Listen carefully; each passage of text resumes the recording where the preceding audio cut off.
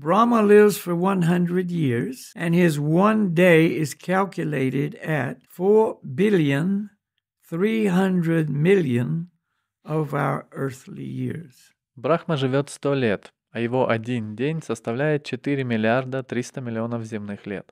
You hear a lot in Bhagavad-gita you don't hear anywhere else.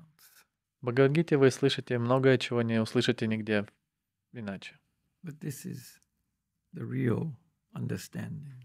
Но это истинное понимание. O son of Kunti, at the end of the millennium, every material manifestation enters into my nature. And at the beginning of another millennium, by my potency, I again create. О сын Кунти, в конце каждой эпохи все проявленное в материальном мире входит в меня, а в начале следующей эпохи я вновь создаю все посредством своей энергии. See, everything is on such a large time scale that we can't even relate to it. Все находится в рамках такого огромного масштаба времени, что мы даже не можем себе это представить, подумать об этом. But we are going to hear now how big a time scale everything is. Но сейчас мы услышим о том, насколько велик этот масштаб времени. So, let's read that again. Давайте прочитаем еще раз. O son of Kunti, at the end of the millennium, every material manifestation enters into my nature. And at the beginning of another millennium,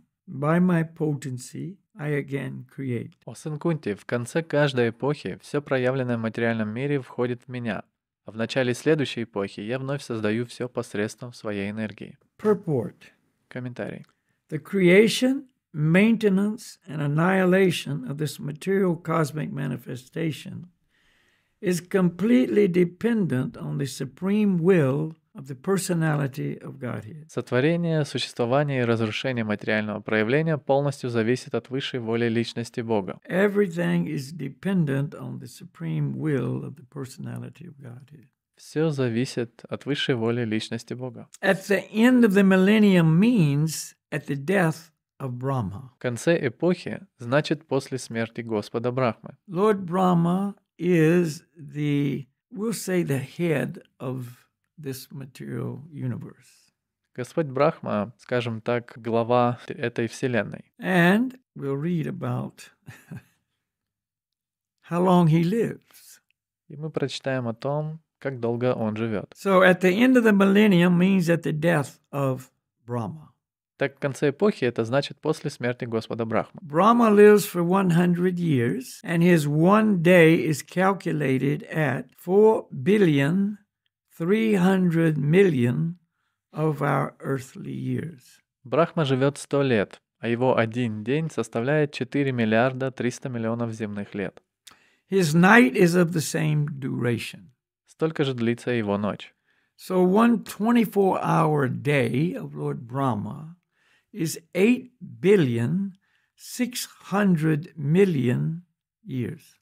Так, один полный день Господа Брахмы — это 8 миллиардов 600 миллионов земных лет. That's one day. Это всего один день.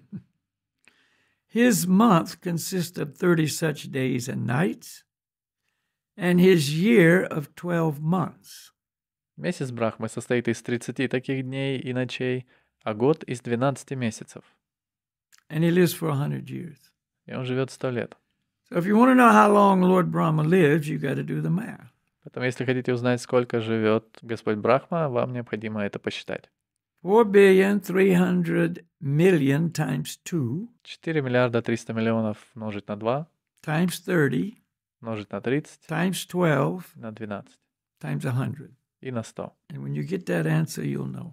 И когда получите ответ, то будете знать. After 100 such years, when Brahma dies, the devastation or annihilation takes place. По прошествии 100 лет, когда Брахма умирает, происходит разрушение и уничтожение материального мира. This means that the energy manifested by the Supreme Lord is again wound up in himself. Это значит, что энергия, проявленная Верховным Господом, вновь возвращается в его лоно. See, we're so ignorant, we think we know so much. Видите, мы настолько высокомерны, что думаем, мы так много знаем. See, everything in the material world goes in cycles. В материальном мире все повторяется такими циклами. If you look at nature, you can see everything is going in cycles. Просто посмотрите, если на природу, то можете увидеть, что все обращается такими циклами. But also the whole material creation goes in cycles. Но то же самое относится и ко всему материальному творению. So there's a creation. Здесь творение. Lord Brahma is the first created being. Господь Брахма — это первое сотворенное существо. Then he creates all the different parts of the universe. Затем он создает все различные части Вселенной. By Krishna empowering him to do so. Потому что Кришна наделил его такими силами. And then this whole thing goes on for this incredible amount of time.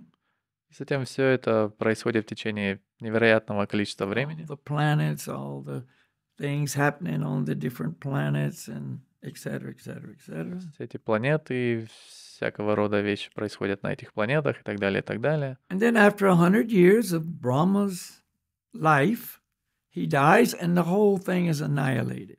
И затем, спустя 100 лет, Брахма умирает, и все творение уничтожается. There is no material creation for that period of time of annihilation.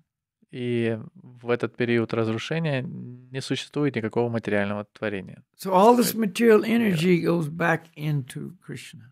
И вся эта материальная энергия возвращается в Кришну. It's described in other parts of the Vedas like a spider puts out its web, very elaborate web.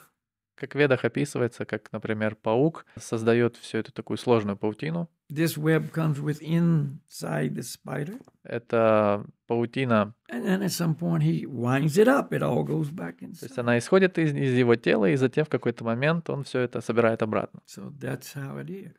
Так происходит. So this means that the energy manifested by the Supreme Lord is again wound up in himself.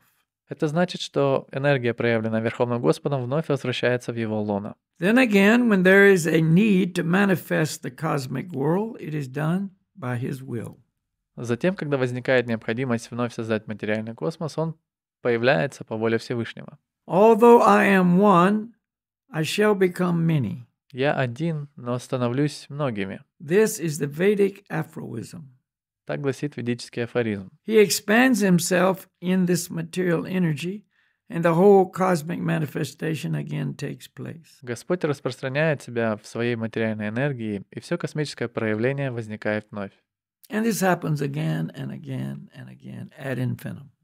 И это происходит снова и снова и снова в бесконечность. And of course, the tiny little spirit souls like us think how many births and deaths we go through in this one manifestation. И, конечно же, такие крошечные личности, как мы, духовные души, просто представьте, сколько мы проводим времени, то есть сколько у нас происходит этих циклов рождения и смерти снова и снова в этом материальном творении. And as long as we're in this manifestation, it happens and happens and happens. И до тех пор, пока мы находимся в этом материальном проявлении, это происходит вновь и вновь. And it's all by Krishna's perfect will and arrangement. И все это по совершенной воле и устройству Кришны.